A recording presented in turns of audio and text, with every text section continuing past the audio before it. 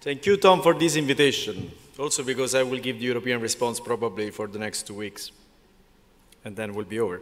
Now, I was trying to think what should I bring here as a message while, you know, since I saw this title in the program. And honestly, let me start with the number. You know how many novel patent applications do you have per year in Europe for medical devices?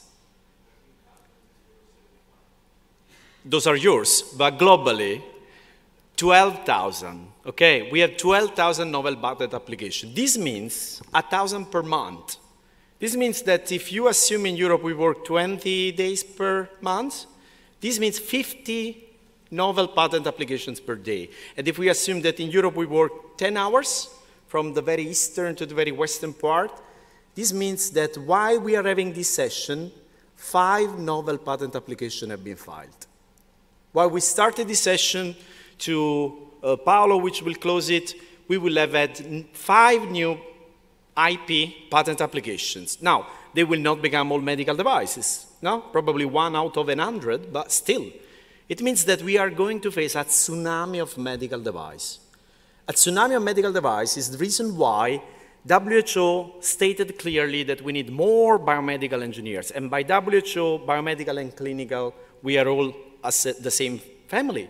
And then Europe responded to that in 2014, and they state biomedical engineering is not a subset of medicine, it's the other way around. It's modern medicine which is progressing because of the output of biomedical engineering, which are medical devices. So we need to learn and reinforce our learning and train our early career colleagues towards design, because we are the one which designs medical devices. As friends from chemistry are the guys which design drugs. So we stay to medical devices as they stay to drugs.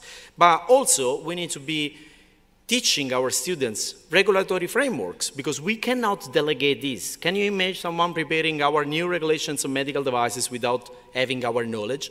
And then obviously, the assessment. We have had a nice session, we'll have more tomorrow. Okay, I can be biased, okay, yes, I'm biased. But we need more biomedical engineers with knowledge in health technology assessment. And then again, management. Should this be just clinical engineering? No, probably more. This is the future of clinical engineering. And taking care of whatever it is, the disposable of medical devices. That's obviously our responsibility as well. So now, if I have to consider all that, clearly, we have to understand that none of us has all the knowledge. Adriana was saying several times today, we need to get out, we need to go in hospital to become effective clinical engineers. That's correct, but that's not enough. Then we need to acquire competencies on regulatory framework, assessment, which is not done in hospital, is done in agencies. So none of us has all the knowledge to cover all of that. So the only take-home message is never split this community, because we are learning, and I'm more a biomedical engineer than a clinical engineer. I'm learning from you guys, and you are learning from the academics, and we together are learning from those making regulation or assessment. If we split this community, we are making a very damage to ourselves. So in my opinion, this is why we are going so well and so fast. We are in Italy. I can mention cases like, you know, Leonardo was into the bottega of Verrocchio, and that's the way we were training people century ago. Now, if you are lucky and you are Leonardo, and you are lucky enough to learn from Verrocchio, you get out and you are a genius. But out of this bottega, which produced many of the main artists in the world, how many other bottega have been producing just, you know, wall painting? So you can be lucky, you can do all of your things in hospital and train people in hospital, but if you're not lucky, then you cannot do good training. So we need to work together on that and be peer on that.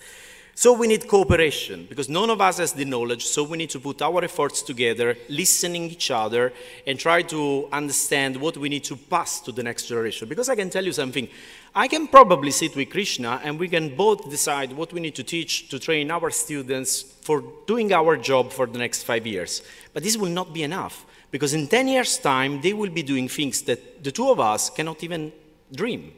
So we need to be very open-minded, still ground with the theory and the knowledge that we have about mathematical modeling, Internet of Things and computing, but then give them the skills to do their job today, but the mindset to be prepared to create the future, which is something that, thanks to God, it won't be on our shoulder. I mean, you know, near future, but not forever.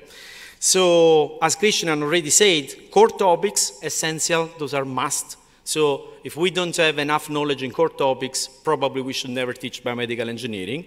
But then the elective should be really reflecting what we do, what we know how to do.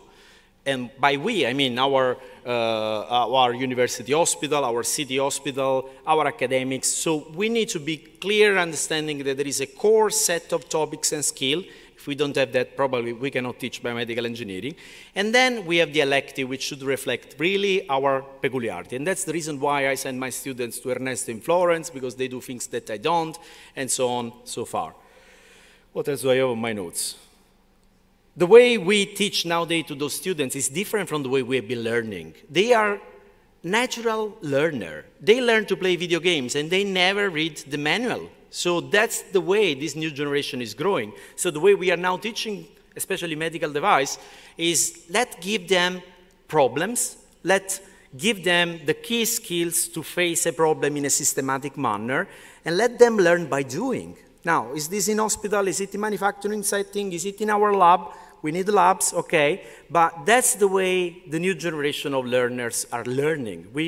Forget about we talking the learning. We now talk about learning, not anymore teaching. So it's up to them to ask us what they want to know. Give them a problem, and they will come to you even during the night, you know, ringing your bell because, hey, I got this idea. What do you think about that?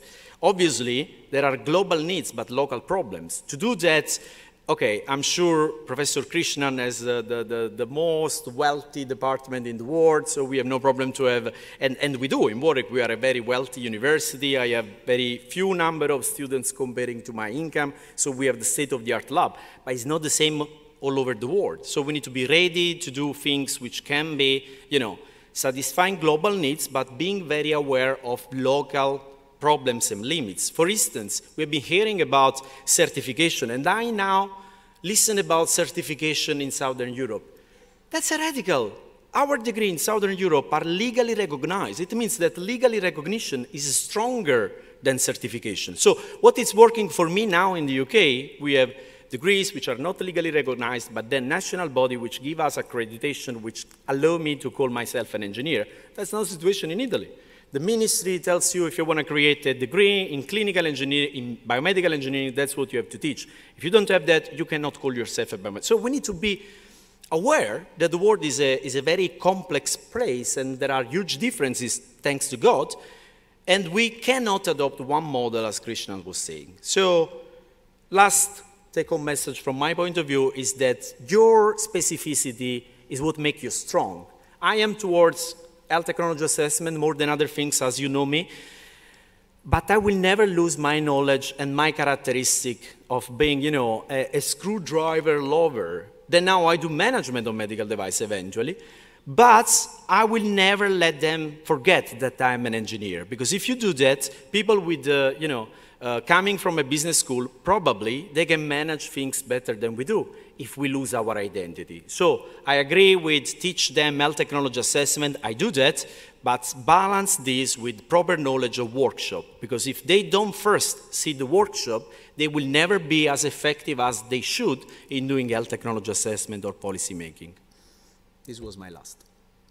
Thank you.